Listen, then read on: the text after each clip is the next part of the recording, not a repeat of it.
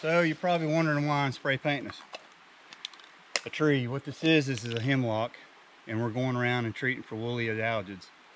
They're a pest. They're killing all the hemlocks in the southeast. I'm doing my part. We're going with 3 experiments. I'm going with merit for my insecticide. I'm using tablets, I'm using powder, and I'm using liquid. I want to see how the tablets are going to do. I want to see how the liquid wants to do, and I want to see how the powder wants to do. I'm not near a water source. I'm not going to haul a lot of water in, so I'm going to see what works the best, what's the fastest. This is a young man's game for crawling up and down the mountain. I'm going to show you some of the tools of the trade. So, got a measuring cup. I put my mix in this and I go around the roots. Here's the liquid merit.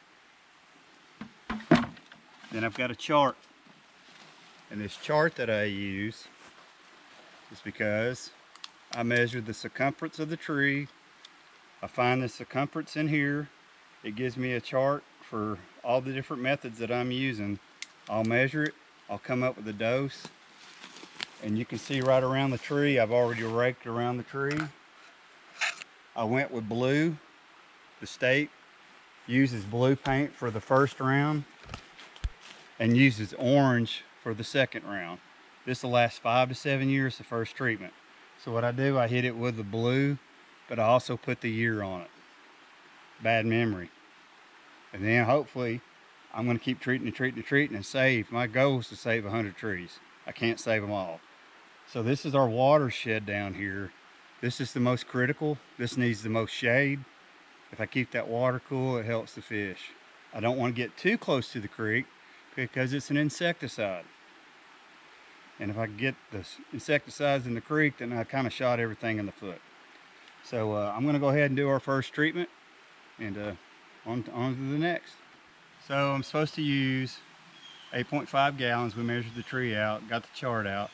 So I'm using an oil funnel, and I go around the base of the roots.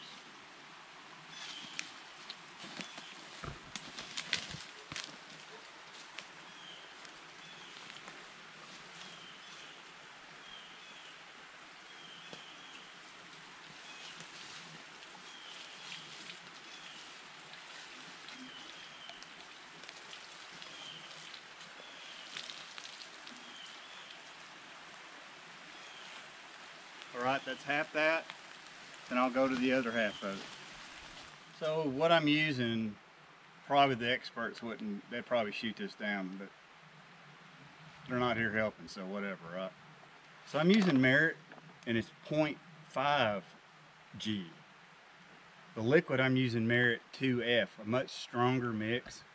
I just doubled down with this. Also in this bucket, I mixed 12, 12, 12 with it. I figure these trees are already stressed from the bugs. I'll mix a little 12, 12, 12 in it, give it the insecticide, and that'll give it a boost. A weak tree is a victim. If I can give it some vitamins, I figure I'm helping it out. So we're finding out, if you got the money, the pelletized insecticide is the way to go. The liquid is just a major pain in the butt. You gotta haul water, you gotta measure it, you gotta mix it. This is really good for steep terrain. We're leaning on the side, trying to insecticide a tree. This just clear the leaves out, sprinkle it out, and you're done. So anyway, this merit that comes in a bag, I'm real happy with it. It's fine. I'm finding out it's a lot easier in that liquid. You can also inject these trees. A lot of forestry services will let you rent them, borrow them. I had it offered to me. One, it's going to slow me down, and two, I've got to work during the week. I don't want to tie that device up. If they're expensive, you tear it up. You tear it up, you bought it. So I'm not doing that. This is on our time and our dimes, the way I look at it. So we're going to go back in the woods. We've been mixing it up here at Dumpy, and we're going to head back down. So here we are, and I just want to show you the next step. That you can see I put an X on it, and then I've got the year. And now we're using the liquid. We've got a water source. We're staying away from the creek, but it is much slower with the liquid, but you get more you get more trees. So it's a, you know, it's catch-22. So we're going to keep treating trees and keep moving along. One eternity later. So we're at the next step, and what I do, which I don't like what I got, but these trees are infected with the Alegid, so we're going to treat these trees. But I transplant these, and I put them in a spot that I can keep an eye on them. Case in point, my mother's place in town, I planted a hemlock 10 years ago, and that thing's as big as a bus now, healthy as a horse. It's a gorgeous tree, and by keeping our eye on it and treating it and fertilizing it, they're going to live forever. So what I do is I trim these things up, and I give them a head start because I've trimmed them. Here's something I trim them with. Get a pair of fiskars. Then this is take root, and I'll just dip where I've cut, and then some of the taps. Dip it in there. Dip it in there. And then I've got this bag, and I'll put it in there. But something else I'll do, because you got to know where you planted, right? I'll get this surveyor's tape. Of course, they've got to use super glue to do it.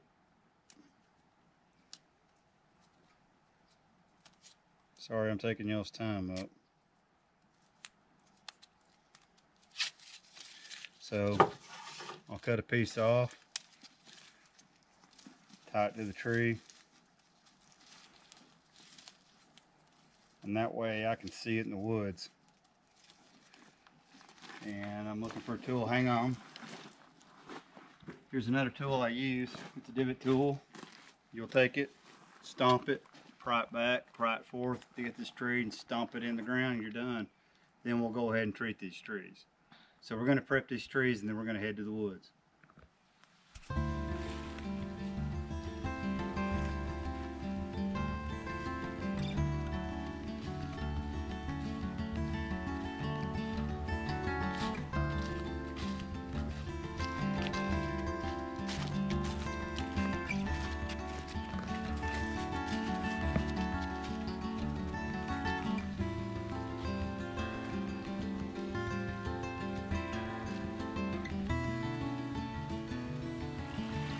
So this spot's right below our cabin. Hemlocks love wet feet, so what you do is you get the divot tool. Of course, I hit a rock. Get it, go back, go back toward them. And I see water, they're gonna love it.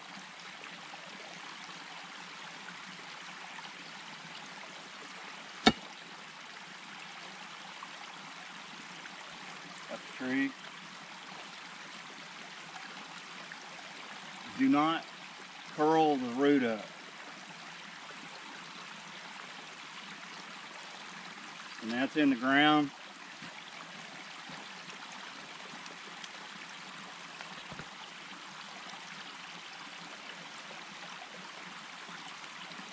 That's it, it's planted.